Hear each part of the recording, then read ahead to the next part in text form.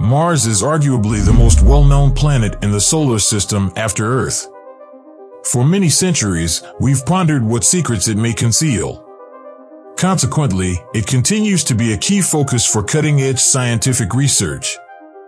However, many people believe that Mars would be our next stop when humans successfully colonized the moon in the late 1960s, and that hasn't actually happened either. The question, then, is why? Welcome to Z.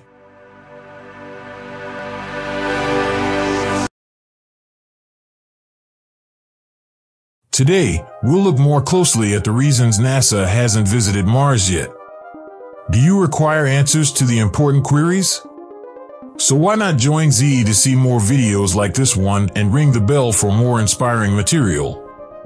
Perhaps we should first think about why we went to the moon in order to comprehend why we haven't visited Mars.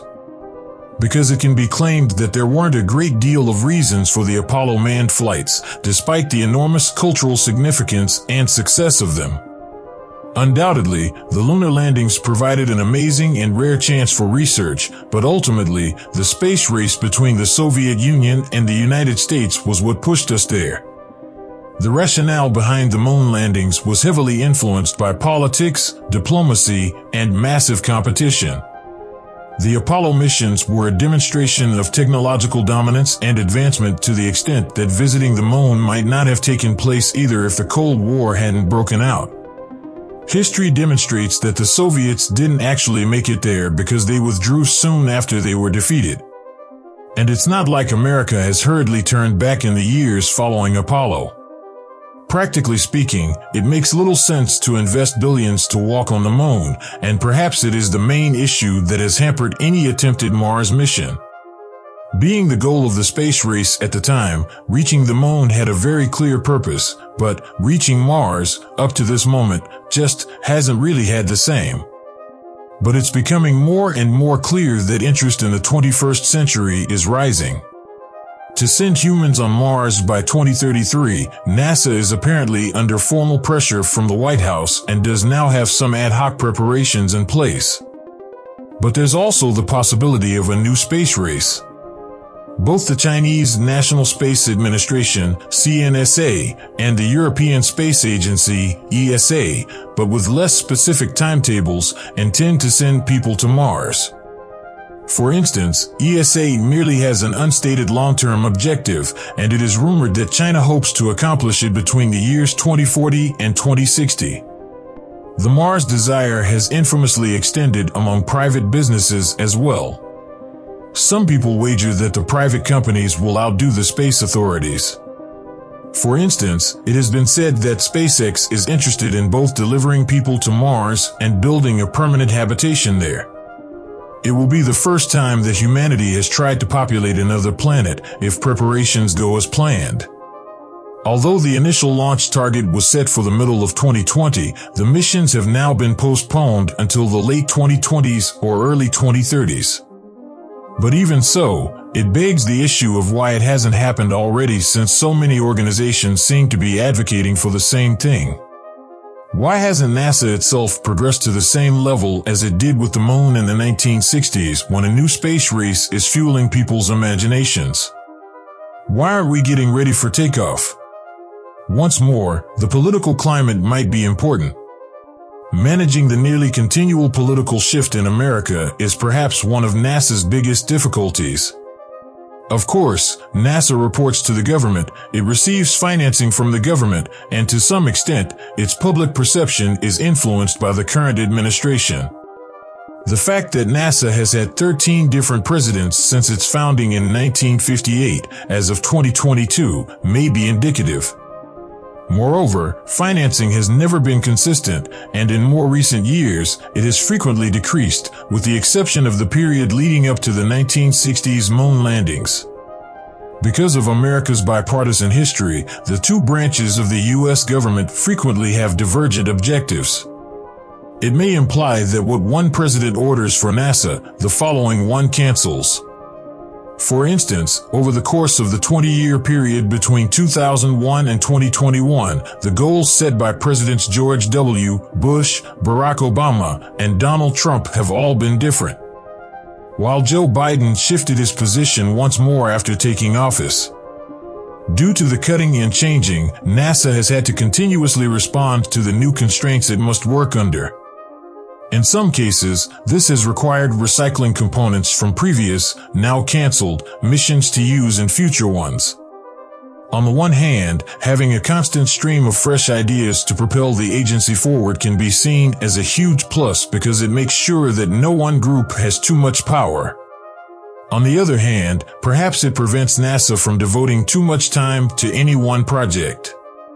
To this purpose, the financial mechanism has also received numerous criticisms. Funding was at an all-time high during the first space race, and NASA quickly reached unprecedented heights by focusing on achieving one stable goal, landing on the moon. But it can be argued that focusing only on the moon, or Mars, is no longer sufficient, forcing NASA to allocate its fluctuating budget among numerous projects that, according to history, may never even be completed. The CEO of space travel company Zero Gravity Operations, Peter Diamandis, stated in an interview with Business Insider in 2018 that the agency is unable to sustain constant funding to achieve anything. But in all honesty, politics shouldn't be considered the primary factor keeping us from visiting Mars just yet. Additionally, there are many technological difficulties. Simply said, traveling to Mars is difficult. The sheer distance between here and there comes first. The moon is the furthest point in space that humans have ever traveled, but Mars is around 200 times farther away. We're talking months aboard a ship to go there, plus waiting for ideal launch windows, which only occur around every 26 months and are when Mars and Earth are closest to one another. At distances from Earth to Mars, fuel type also poses a significant problem. It is possible to travel with conventional gasoline, but it would be extremely difficult and impractical to do so. To make a Starship faster and lighter in the interim, NASA and others are investing in alternative technologies like nuclear fission engines. With all the on-Mars technology, including spacesuits, habitats, and communications, we are really only just getting started. All of which are necessary for any planned mission and could have been improved years ago if it had been given priority. But once more, until private enterprises joined the picture in recent years, there didn't seem to be an obvious demand. The care of astronauts is, however, likely NASA's top priority at this time. Since there is more time for things to go wrong, the farther there is to travel. And even a minor issue might have disastrous consequences out in space. It is important to consider the physical impacts of radiation, shifting gravity, and losing night and day on the body over time. Additionally, in addition to providing for the astronauts' bodily needs, NASA, as well as any Mars mission runner, must also take into account the unparalleled psychological toll.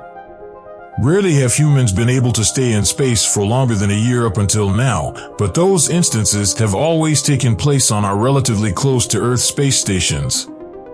In comparison, a round trip to Mars takes several years, during which time you are literally millions of kilometers from your home. For the select few who participated in the Apollo program, traveling to the moon was no easy task, but reaching Mars will demand a totally different level of dedication. Because there is no going back once the rocket takes off, the selection procedure for astronauts is also drawn out. There have been a number of long-term isolation studies conducted so far, but none have come close to a real trip to Mars. In reality, any vision of the future on Mars must still take into account how to effectively manage mental stress. With Mars, researchers, technologists, engineers, psychologists, and a whole host of other professionals must traverse a very, very large list of unknowns. These might thus be regarded as sufficient justifications on their own for why we haven't started yet. Over all of that, however, there is also the dynamic political and social environment, which is particularly important for NASA. As a public organization, NASA's goals are subject to annual and regional government change. Its budget is subject to change. Additionally, the public's perception of NASA's value may evolve over time.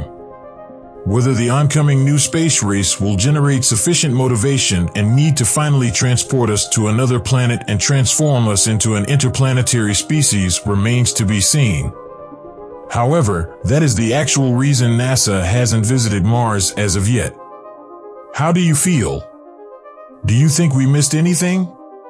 Check out more Z videos, share your thoughts in the comments, and subscribe to receive notifications of our newest posts.